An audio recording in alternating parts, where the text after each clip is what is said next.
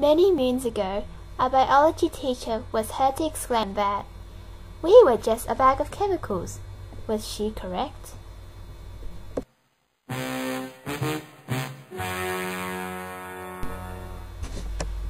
Meet nitric oxide, also known as nitrogen monoxide. It is a formidable toxic air pollutant produced by automobile engines and power plants.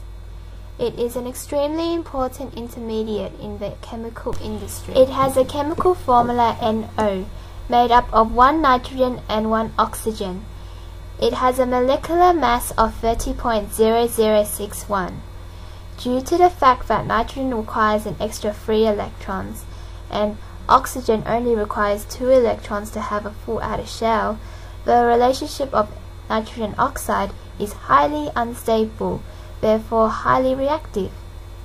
It is a free radical, an atom with an odd number of electrons in the outer shell. Inhalation of nitric oxide can cause abdominal pain, coughing, headache, drowsiness, convulsions, and unconsciousness. Due to its toxicity, scientists were amazed to find nitric oxide being produced by the body. Nitric oxide went from extraneous toxin to a ubiquitous elixir. Despite being a poisonous air pollutant, everyone requires nitric oxide to carry out key physiological processes within the body. No wonder it won Molecule of the Year in 1992. Nitric oxide is the first gas discovered to act as a signaling molecule, a transmitter of important signals to cells in various systems of the human body. As it is a very small molecule, it is easily able to diffuse through cell membrane. Its unstable state gives it the opportunity to react highly with many other chemicals. Nitric oxide is a powerful vasodilator, meaning that it helps blood vessels to remain open and blood to flow more efficiently and smoothly throughout the body. It also maintains and restores blood vessels and has been shown to reduce dangerous plaque or fatty substances buildup in the arteries.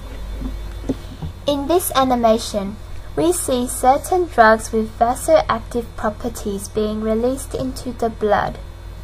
These substances interact with specific receptors at the endothelial layer of the vessel to elevate the calcium concentration inside the cells.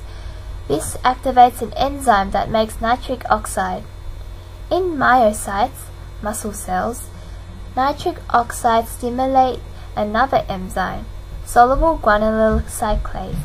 Guanylyl cyclase synthesizes cyclic GMP, which is able to activate protein kinase G.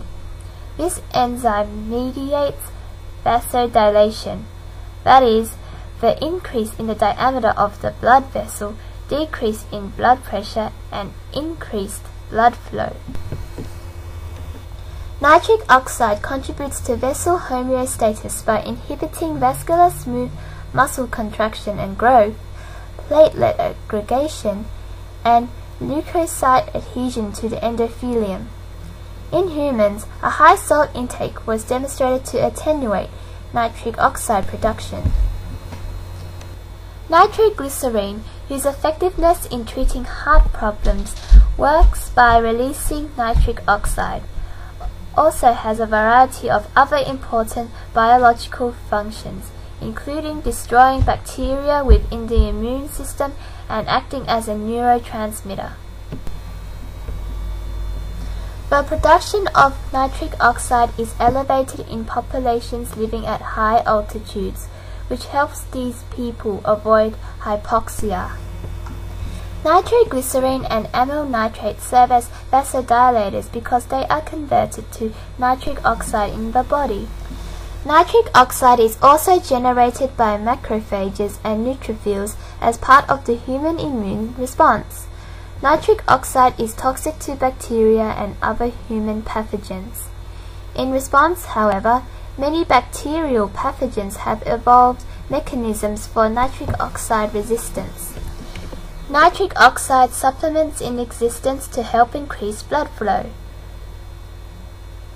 So, was the biology teacher correct?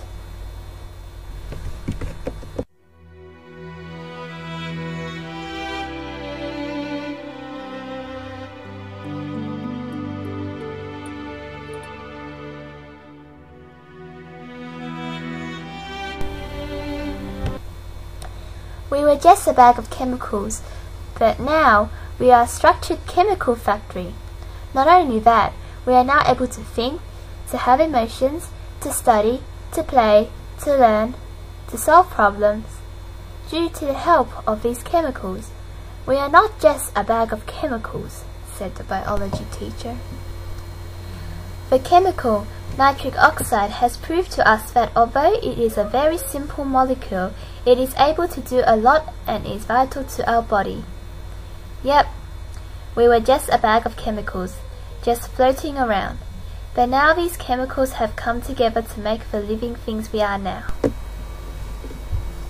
By simply understanding biochemistry and the reactions as well as behavior of the chemicals that make up our cells, are we able to explain all the processes in the body? We may be able to justify some answers, but there will always be more questions. We are still many moons from understanding our amazing self, but as each moon passes, we are a little step closer to understanding all these wonders in our body and everything that exists in this complex world.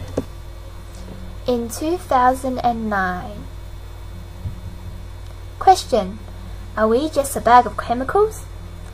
Answer: no, we are not just a bag of chemicals.